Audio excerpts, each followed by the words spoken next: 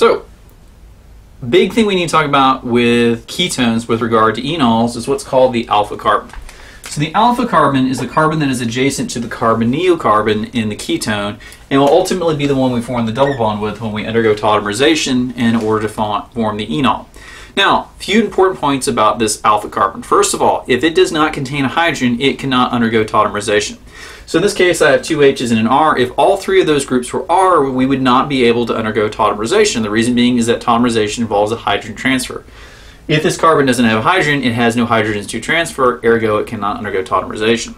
But the second is that because we can undergo tautomerization, that effectively makes these hydrogens more acidic than they would normally be for like a CH2 or a CH group. So if you're on a carbon adjacent to a carbonyl, those particular hydrogens are more acidic than they would be if they were not sitting next to the carbonyl.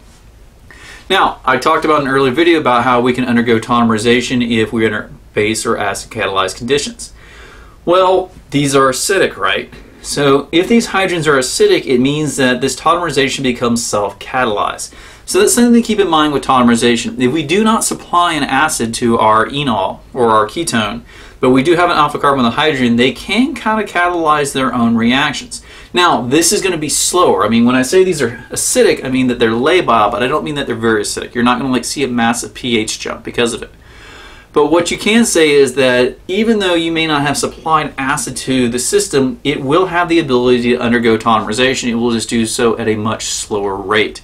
So if we do any reaction, if we have any possibility of working with reagents that would interact with an enol or an enolate, this is going to be able to undergo it even though we don't supply the acid or the base. The acid and the base are meant to expedite the reaction, but again, the reaction will occur on its own.